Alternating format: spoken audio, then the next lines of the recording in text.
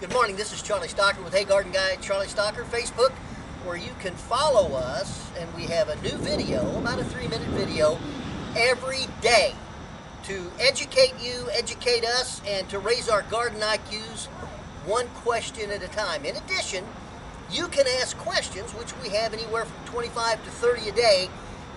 Sometimes it takes us a good week or a good day to 2 days to get those answered, but we will answer you correctly.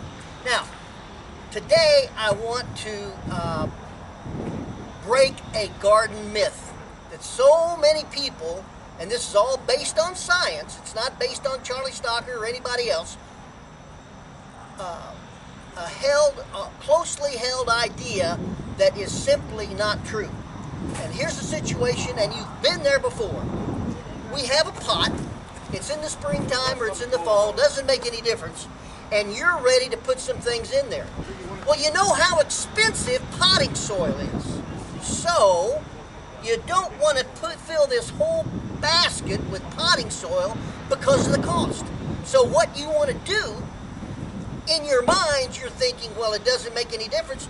I'm just going to put a bunch of bricks and concrete, etc., pieces of concrete in the bottom of this, and then backfill that, and put some gravel in it as well, and then backfill that with soil so I don't have near the investment in the soil, and everything will be okay.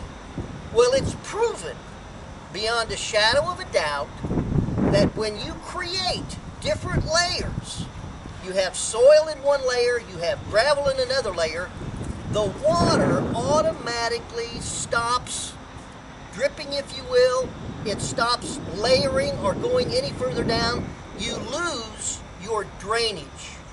So later, as you go along, as you're in your growing season, what happens is you have a damping off on your plants because it really doesn't follow through. And it stays in that level where you've placed it, the water that is. So what you want to do is you want to use perlite, P-E-R-L-I-T-E, and mix it with the soil. And perlite's less expensive than your soil, so you can fill up a large area like this, use the perlite, and the drainage then is possible.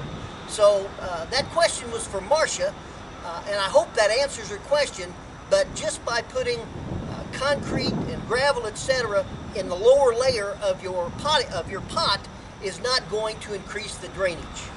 This is Charlie Stocker with Hey Garden Guy. Have a great day.